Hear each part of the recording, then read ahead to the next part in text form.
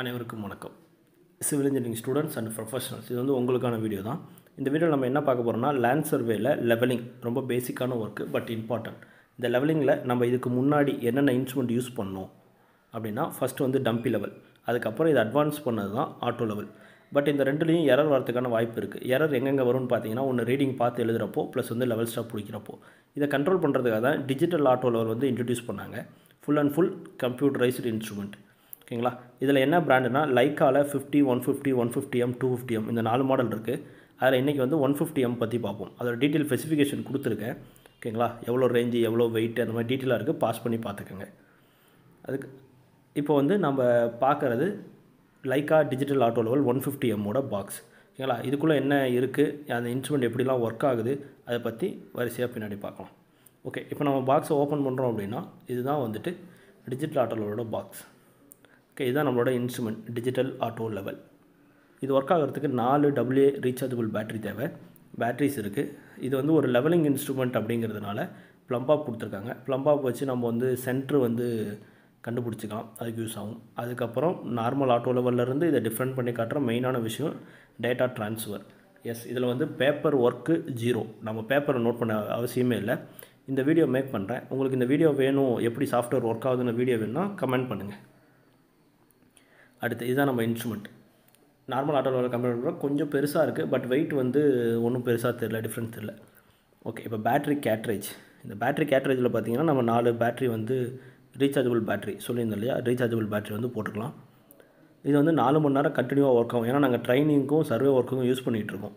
அதனால் 4 மணி நேரம் கண்டினியூஸாக தாங்குது. ஒரு ஸ்பேர் இருந்தால் 8 மணி நேரம், ஒரு நாள் ஃபுல்லாக நம்ம இதில் ஒர்க் பண்ணலாம். பேட்ரி போட்டாச்சு.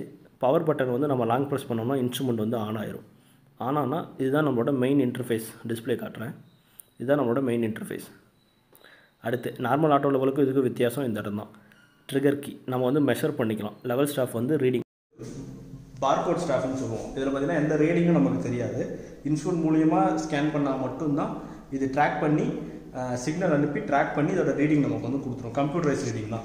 அதே இந்த லெவல் ஸ்டாஃப் பேக் சைடு பார்த்தீங்கன்னாக்கா நமக்கு வந்து இ ஸ்டாஃப் இருக்கும். இன்ஜினியரிங் லெவல் ஸ்டாஃப் அப்படின்னு சொல்லுவது. இது வந்து நம்ம நார்மல் லீனியர் லெவல் ஸ்டாஃப்லேருந்து இது வந்து மாறுது. இது வந்து இந்த இ சிம்பிள் இருக்கு இல்லையா, இதை வச்சு இதோட அளவு வந்து நம்ம வந்து மெஷர் பண்ணி எடுத்துக்கோம். இதுதான் லைக்கா ஸ்பிரிண்டர் ஆட்டோ லெவல். இதில் பார்த்தீங்கன்னா நம்ம மெயின் டிஸ்பிளே இவ்வளோ தான் இருக்கும். இதில் ஃபஸ்ட்டு இருக்கிறது பார்த்தீங்கன்னாக்கா இன்ஸ்ட்ருமெண்டோட பேக் லைட் தெரியுது இல்லையா, பேக் லைட். பக்கத்தில் வந்து மெமரி, அதாவது இன்ஸ்ட்ருமெண்ட் எடுக்கிற டேட்டாஸ்லாம் மெமரி ஆகுது அப்படிங்கிறதுக்கான சிம்பிள். பக்கத்தில் வந்து பேட்ரி லைஃப் எவ்வளோ நமக்கு சார்ஜ் இருக்குது அப்படிங்கிறது. அது கீழே பார்த்தீங்கன்னா பாயிண்ட் ஐடி அப்படின்னு சொல்லி பாயிண்ட் ஐடி கொடுத்துருப்பாங்க. நம்ம எத்தனை பாயிண்ட் எடுக்கிறோமோ அத்தனை பாயிண்ட் வந்து நமக்கு பாயிண்ட் ஐடி கவுண்ட் வரும். இந்த இடம் பார்த்தீங்கன்னாக்கா இது வந்து வெர்டிக்கல் லெவல் ஸ்டாஃபோட ரீடிங் நமக்கு வந்து கொடுக்குற இடம். இந்த கீழே இருக்க ஆப்ஷன் பார்த்தீங்கன்னாக்கா நமக்கு வந்துட்டு இன்ஸ்ட்ருமெண்ட்லேருந்து லெவல் ஸ்டாஃப் எவ்வளோ டிஸ்டன்ஸில் இருக்குது, இன்ஸ்ட்ருமெண்ட் சென்டர் பாயிண்ட்லேருந்து லெவல் ஸ்டாஃப் எவ்வளோ டிஸ்டன்ஸ் இருக்குது அப்படின்னு கொடுக்குற இடம். இதில் பார்த்தீங்கன்னா மொத்தமே இந்த 4 கீஸ் மட்டும்தான் யூஸ் ஆகும் நமக்கு.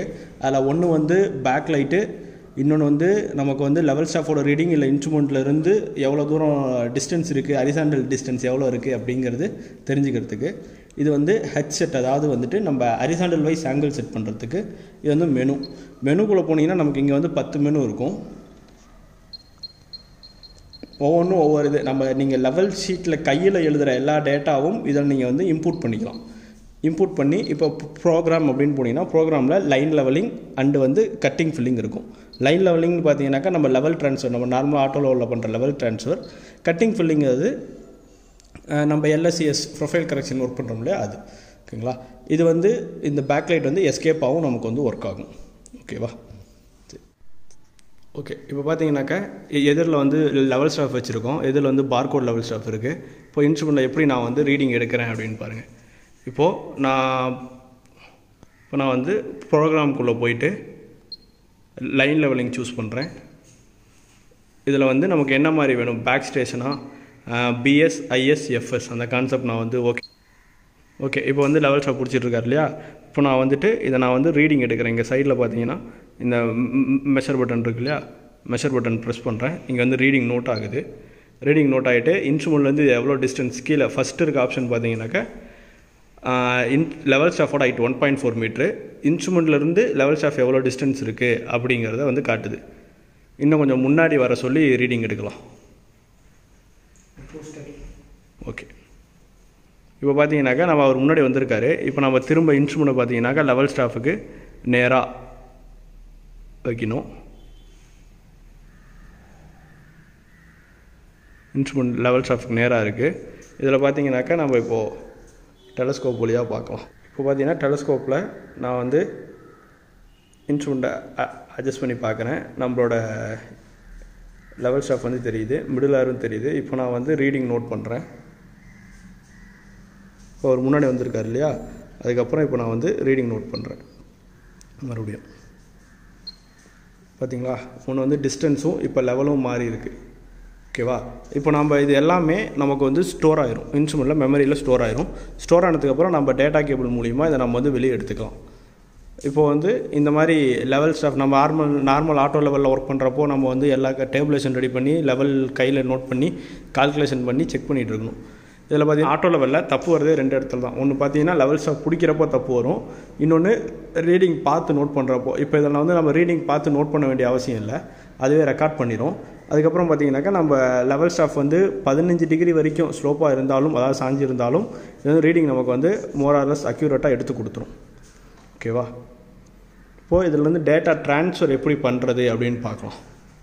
இதில் பார்த்தீங்கன்னா அவுட்டரில் பார்த்தீங்கன்னாக்கா நமக்கு இந்த இடத்துல வந்து ஒரு போர்ட் இருக்குது. இந்த போர்ட் மூலிமா நம்ம வந்து டேட்டா ட்ரான்ஸ்ஃபர் பண்ணலாம். அப்படி இல்லை அப்படின்னா நமக்கு இந்த பக்கம் பேட்ரி கண்டெய்னர் இருக்குது இல்லையா, பேட்ரி கண்டெய்னரை நம்ம ரிமூவ் பண்ணிவிட்டு இங்கே உள்ளே பார்த்தீங்கன்னாக்கா நமக்கு வந்துட்டு ஒரு போர்ட் இருக்கும். இந்த இடத்துல இந்த போர்ட்டில் வந்து நம்ம யூஸ் பண்ணிக்கலாம். இந்த போர்ட் மூலிமாவும் நம்ம வந்து டேட்டா ட்ரான்ஸ்ஃபர் பண்ணிக்கலாம்.